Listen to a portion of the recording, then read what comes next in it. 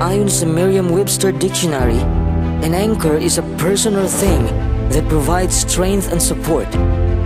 Ang iyong angkla ay isang bagay na nagbibigay sa iyo ng katatagan, kahit na ang lahat sa paligid mo ay hindi matatag. Ang iyong angkla ang nagpapanatili sa iyo sa pwesto mo kahit na gaano katindi pa ang iyong pagsubok. Ang bawat isa sa atin ay may magkakaibang mga angkla, ngunit ang pinakamalakas na angkla ay hindi mo makikita sa labas. Bakit?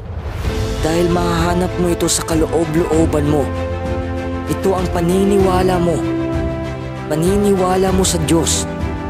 Paniniwala mo sa sarili mo.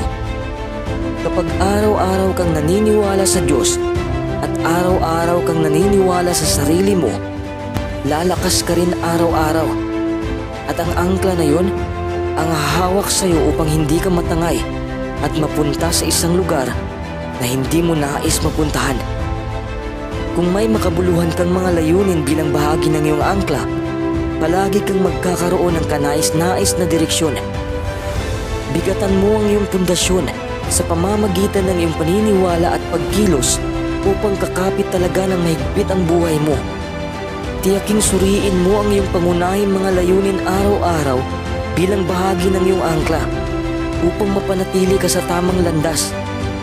Gawin mo rin ang pagpapasalamat bilang bahagi ng iyong angkla. Pasalamatan mo ang mga pagpapala na natanggap mo.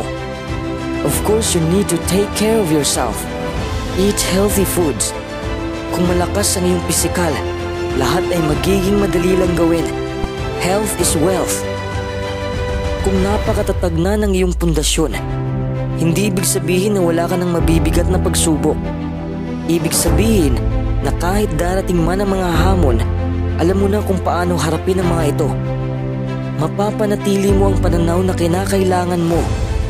Makakaligtas ka sa mga magagaspang na sitwasyon at may lakas ka pang natitira upang magpatuloy sa pagsulong. Huwag mong hayaang ibang tao magkukontrol sa angkla mo. Dahil sinabi nga natin na bawat isa sa atin ay may kanya-kanyang angkla sa buhay. Ikaw lang ang nagkukontrol sa buhay mo. Kung tinali mo ang iyong sarili sa ibang tao o itinali mo sa isang bagay na wala kang kontrol, isang araw dadalhin ka nito sa isang lugar na hindi mo nais mapuntahan. Isang lugar na hindi masagana, kawalan ng pag-asa, puno ng kalungkutan, pagkalumbay at pagkabigo. Alam kong hindi mo gustong mapunta sa lugar na yun. Your anchor is exactly that, yours.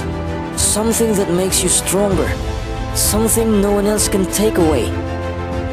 Tignan mo ang ibang tao na hindi kayang kontrolin ang buhay nila. Saan na sila napunta? Napunta sila sa hindi tamang landas. Nakaangkla ang mga angkla nila sa daungan ng pag-aalinlangan. Nakaangkla ang mga ito sa daungan ng stress.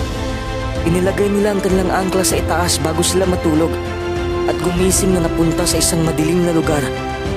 This is the reason why they don't understand why there's always negativity around them.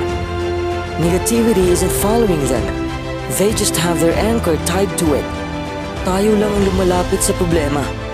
Kapag problema naman ang lumalapit sa atin, natatakot tayo. Wala tayong lakas na labanan nito dahil sa mahina ang ating pundasyon. Wala tayong tiwala sa ating lakas. Kaya't simula ngayon, lumikha ka na iyong sariling angkla at siguraduhin mo na bawat araw, ito ay nakagapos sa isang napakalakas mong layunin.